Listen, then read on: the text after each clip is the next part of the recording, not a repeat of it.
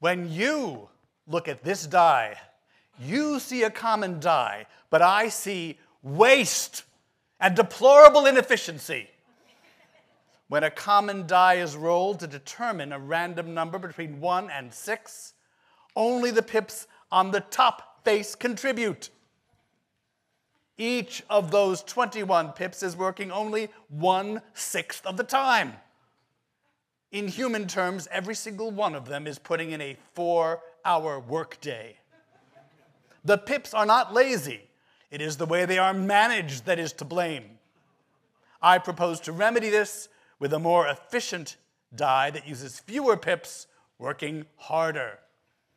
Here is a way to do the job using a regular dodecahedron and far fewer pips. As I'll explain shortly, this roll, for instance, shows a 6. To bring all 12 faces of the die into view, and not just the ones visible from above, I depict the die in flattened form via a Schlegel diagram.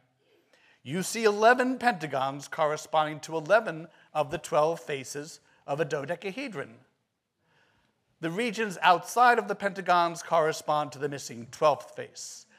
If you roll such a die and examine not just the top face, but the 5 neighboring faces as well, counting the pips on all 6 of the faces, you will see a random number of pips between 1 and 6, with each outcome occurring equally often.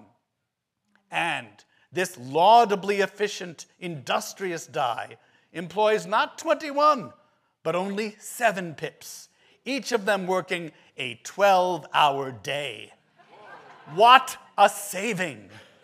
Dodecahedral dice are usually reserved for games for which one needs a random number between 1 and 12, and the designers of such dice typically eschew the use of pips entirely and print numbers on the faces. But we can get the job done with a mere 13 pips working 12-hour days according to one of several plans, such as this.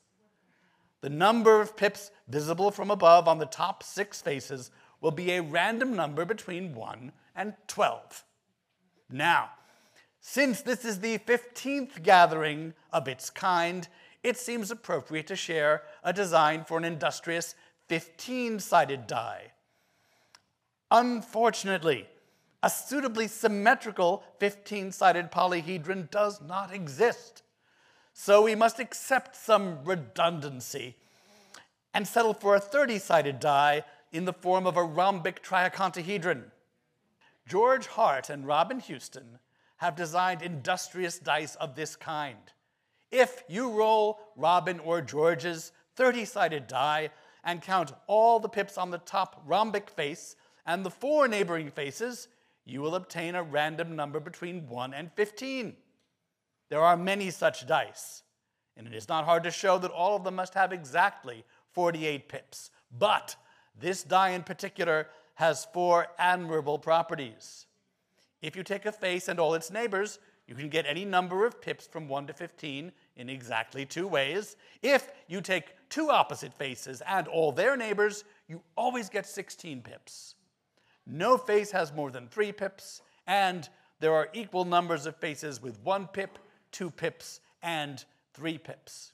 Robin has shown that his die and its mirror twin are the only ways to put pips on a rhombic triacontahedron that satisfy those 4 conditions. This die uses 48 pips, but there is a scheme that shows a random number of pips between 1 and 15 using only 25 pips. How is this possible? The trick is to use 2 dice. The first die is a dodecahedron that shows 0, 5, or 10 pips on its top 6 faces, with each outcome occurring equally often. The second die is a pentagonal bipyramid.